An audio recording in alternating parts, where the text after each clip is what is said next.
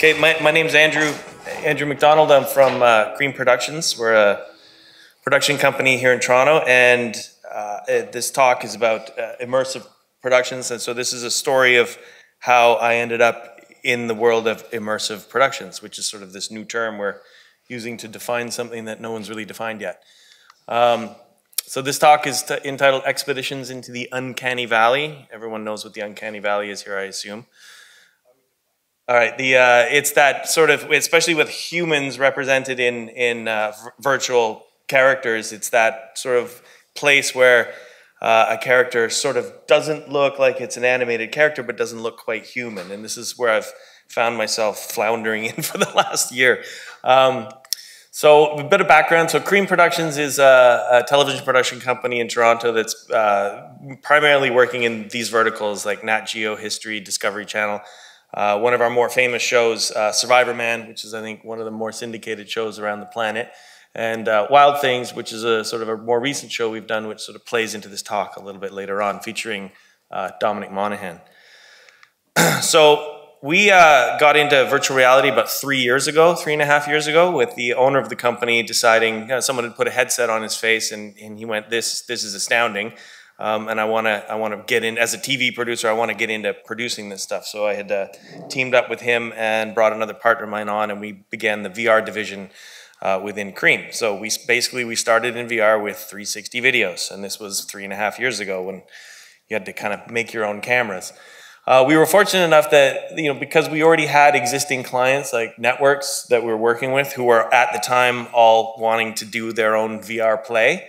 So we were able to, and most of that work was ancillary content for existing television shows that we were already doing. So it was rather good timing. We ended up, well, clearly we had to, manufacture some of our own cameras, because at the time there was no Ozo available or any of these more current VR cameras that are out. So we, hacked together cameras with lenses out of Japan and various rigs that we had to 3D print.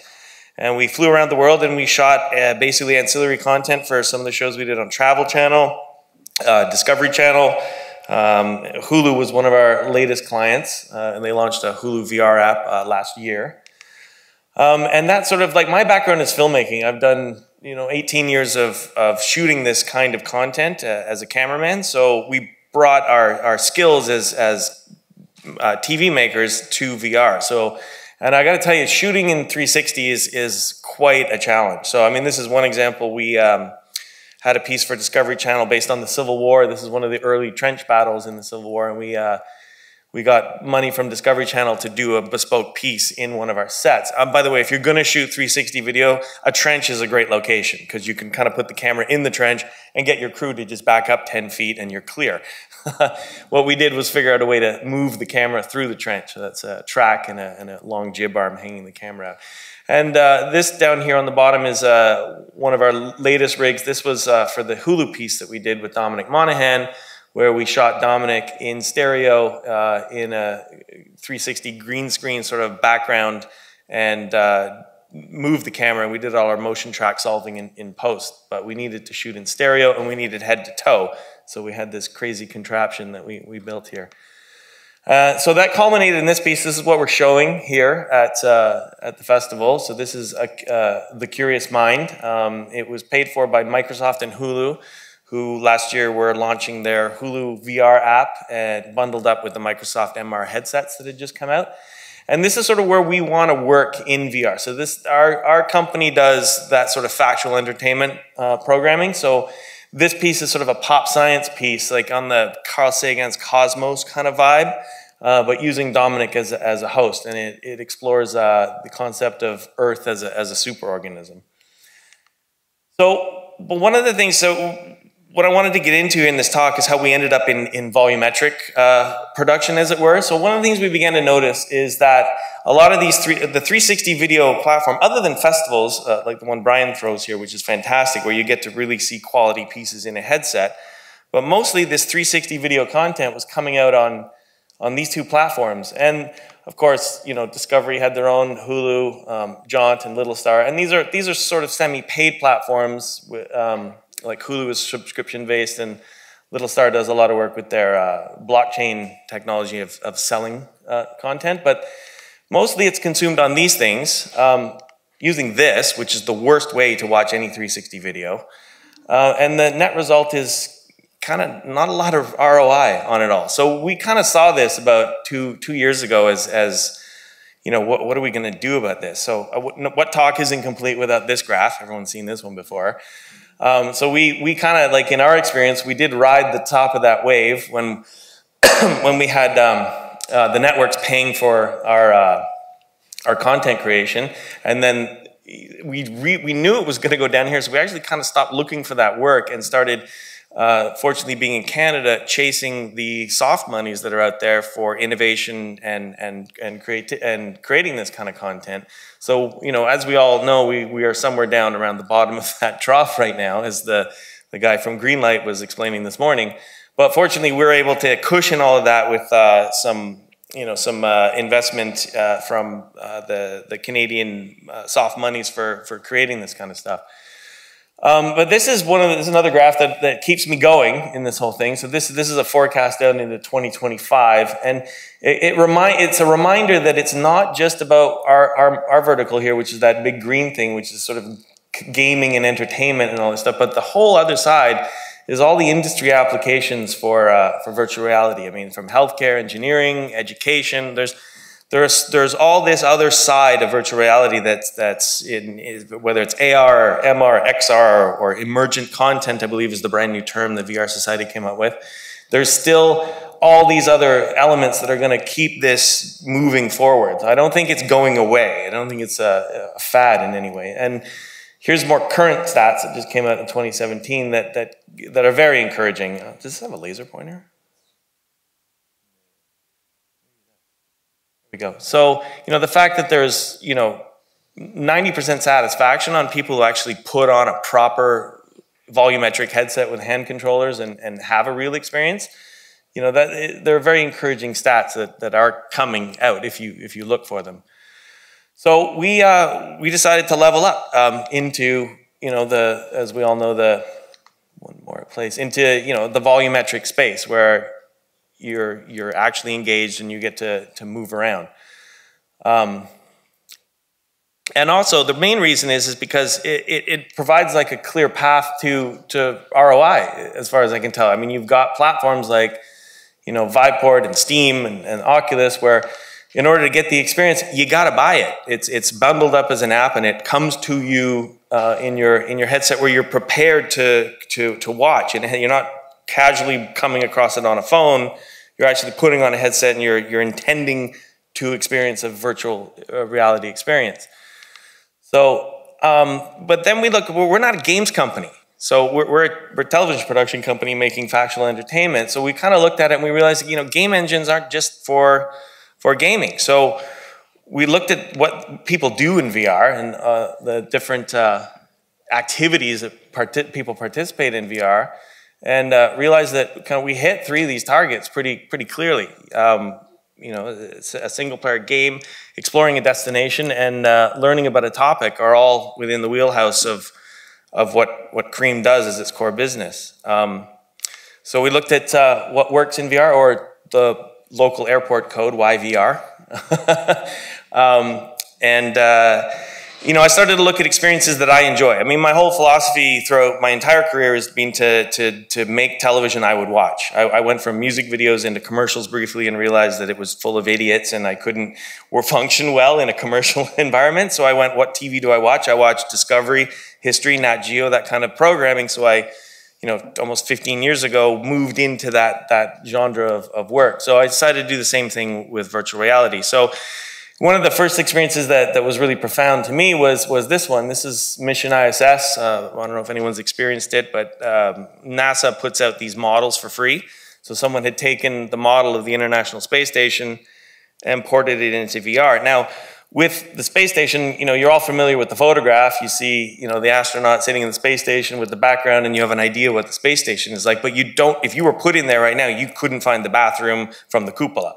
Like you don't know your way around. But in this experience, you actually get to float in zero gravity. I think this was pre-Lone Echo, which is one of the cooler games. But you get to float in virtual reality, you get to explore the space station, And to be honest, you spend like 20 minutes in here, you could go to the space station and know your way around instantly. There's this sort of spatial awareness that you learn from being in virtual reality. Other similar experiences like Titanic VR, this piece, they went to, they took scans of the Titanic. This is by, I think it's Educational VR out of Ireland. And they took scans of the Titanic, and you get to explore the Titanic with a rover and see it as it kind of currently exists on the ocean floor. So this is in the wheelhouse also of factual. I need to have a glass of water though. Hold on. Is there a bottle of water or a glass? Thanks. So, and then now there's this, everyone's seen the experience Alamette. This is storytelling, or at least the first piece that I saw of storytelling in VR. I saw this in Cannes in 2016. Yeah, it was demoed in Cannes, and we were invited to Cannes, and this was premiering at Cannes. I saw it for the first time, and it was someone using VR telling a volumetric narrative story. And I don't know if anyone hasn't seen it. You're looking almost like at a maquette of these characters, and you follow a story, and you get to like hover over it like a giant. It was actually quite compelling. I saw a lot of people pull the headset off in tears because it's a very heavy story. And then Titanic actually did something similar as well. They took their game in a second version of it that just got released. They took the model of the boat that they have, and they filled it with all these avatars and created this sort of, it's a volumetric experience where you're there and you're on the boat, and you can actually be there as it sinks and see this drama play out within the piece. But again, it lacks participation. Like it's quite like a 360 video, except you've got this ability to have, oh, awesome, thank you. You've got this ability to to look around, to like look behind people, but you can't poke anybody, you can't touch it, you can't save anybody. You're just there participating in a non-interactive way. And then so we looked at other games like this. This was a Rick and Morty, very highly successful game. One of the few success stories in VR gaming that came. I think they made their money back in the year that they released. And it's avatar hosted, so it's very cartoony, but it's using the Rick and Morty IP. I think is this Rick or Morty? I'm not sure. Rick. Okay, so this is Rick. And it's sort of it's a puzzler-based game where you have to solve puzzles to keep the thing progressing. So what we looked at all this stuff and put it all together and came up with this equation. Why don't we take what we do and see if we can push it through some kind of a gamified element through a game engine and see what we come up with. And thus was born this concept. So imagine a world where humanity's greatest inventions have been lost and only you can rediscover them. And we got to Be Curious. So Be Curious is an extension of the piece that we're showing here. It's with Dominic Monaghan. And it's essentially you're with him and you travel forward through time with Dominic Monaghan. And in order to advance the game forward, you have to recreate some of humanity's greatest innovations with the materials that were available at the time. And we're actually just working right now on closing a deal with Natural History Museum where we're able to actually volumetrically scan some of the objects that are key to the game. So you actually be working with objects that were there. For example, to move into the agrarian society, you had to figure out a mortar and pestle and grind grains into powder. So we actually have a scan of a Neolithic mortar and pestle that we get to actually interact with in the game. So it's also an opportunity for, market channel partners as well with natural history museums. But the key thing for us is the avatar. A lot of our work is host-driven, and it relies on characters like Dominic, who's a brilliant television host. He's enthusiastic, he's engaging, and he keeps the story moving and things that potentially could be dry, very interesting.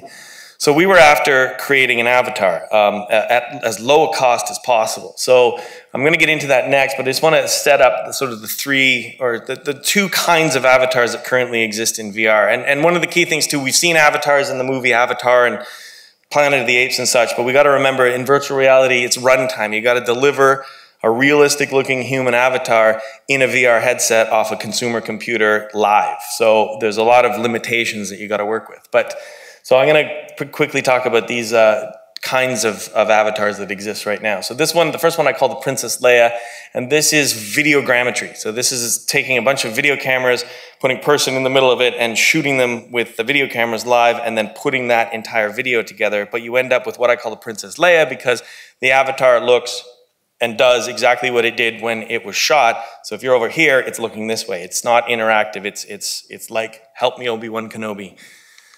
So...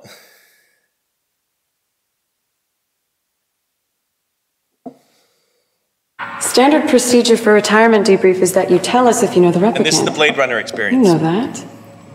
Now, if you see, holding two memories in your mind at once produces dissonance and interferes with the stellar memory transfer. Fortunately, I was able to save both memories to my system, but the interference the sync means and the fidelity the memories have been erased from your mind. So you have a memory. This is what I call the Andy Serkis, which is completely create a puppet and animate it. So Jack, what happened? My calibration program crashed. I appear to be stuck in the activation pod. That's odd. Your diagnostic programs never just flat out crashed before. It must have suspended the pod's release procedure. And then, oh, so this is the third, this is the LA Noir hybrid. So this is basically taking the first version that we just saw. I'm the Officer Phelps. Sticking a fully It is just Officer Phelps. Sticking on a Isn't body. it, lad?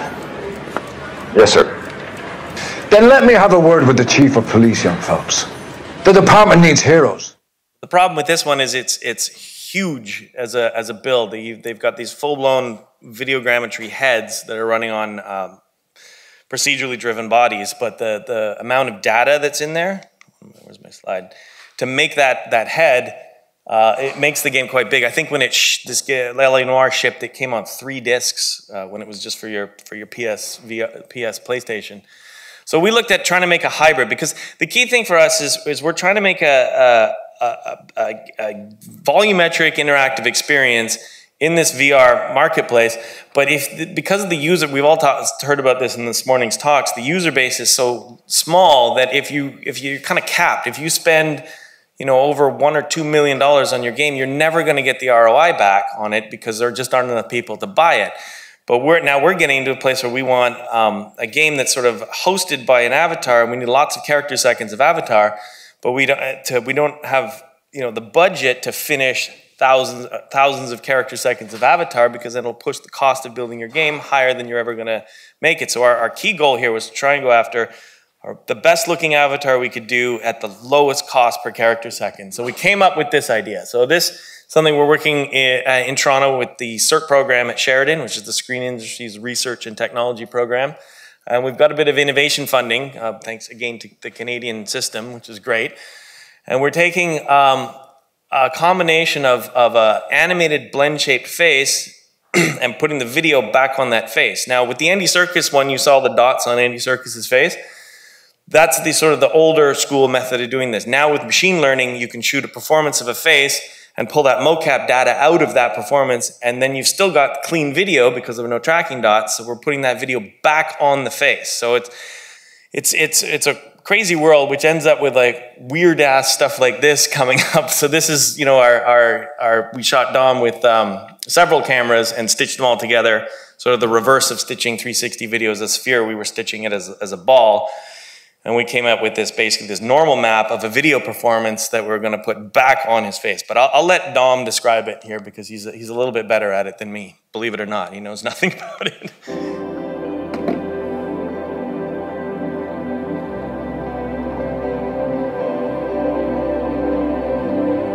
The performance that I do over there will go into the computer.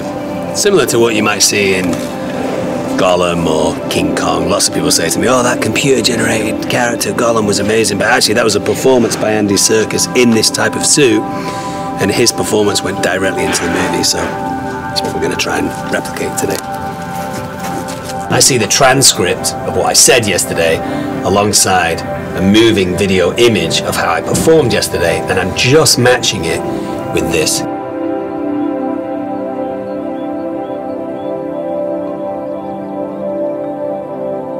whoa, whoa, whoa. It's like being around a wild animal. How are we ever going to finish anything in this world if you keep breaking everything in the demo? Quit it. Thank you.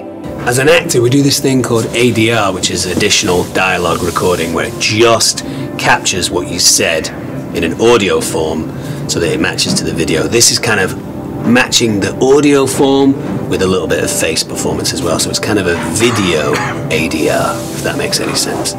Thank you. Reference is rolling. Be curious, scene 4, take 2, marker. I'm having this place built so I can take apart stuff and see how it all works. Really, we'll be able to do anything in here, from creating a black hole to pulling apart an atom. Actually, I can pull apart atoms with black holes. I need to put that on the list. Hey, Glenn, black hole. We need one black hole. How about a tight orbit around Saturn? There's so much to explore. And this is really cool, right? Smell me. Go on. Smell my neck. Yeah. No, I'm just kidding. You can't smell in virtual reality. So, as you can see, I mean, we're well down the path of getting our avatar done. There's our second iteration, which we're coming out with now, which has got marked improvements on this one. The tricky thing with doing a face is if it's not bang on perfect, it looks, and the best description I've had on criticism and feedback was disturbing. So but we do have, we got a lot of faith in this, and I think we've got something in the works next time around that's going to look quite good and pretty cheap to make. So the next stage is photogrammetry. So as I was describing earlier, working with the Natural History Museums, this is a technique where you can take multiple photographs of a single object, and then again through machine learning, it can examine each photograph, match pixels, and develop a fairly high-res, pretty cool three-dimensional rendering of it. So here's an example. Okay, so and then you can also do the reverse. You can now create three-dimensional scan. Oh, so these are examples of art items that we will be including in the game. And the cool thing is a lot of this stuff is like open source. I mean, the British Museum has scanned all of their stuff, and it belongs to all of us. So in this context, we can, you know, use this stuff in the game. And then you can do the reverse, which is take real locations and photogrammetrically scan them. So we're looking at combining the avatar, the objects, and the location. So this is just work we've done. This is an alleyway down on Queen Street. And then I just had to give a plug to my buddy Simon Che DeBoer, who just released this on Steam. It's also free. I think CuriosityStream paid for this, and they flew him to Egypt, and he did the Nefertiti's tomb, which if you have a chance to check it out is stunning. It's the actual tomb. It's like being there without going to Egypt. So we basically want to take all of these elements and mash them together in the vertical that we know, which is factual entertainment, host-driven, and create something. Now, I'm adamant that we're not game makers. We're trying to make immersive content, I guess is the term, or whatever we want to call it. But I'm beginning to realize, as the previous talk just said as well, you got to iterate and test and try this stuff out. And the more we do this, I realize that TV production does not equal volumetric interactive production. And as much as I hate to say that I'm not into making games, I'm finding myself watching more and more keynotes by guys like this, which are titled, "You're Not Special, Nor Is Your Game, and You'll Never Ship a Hit."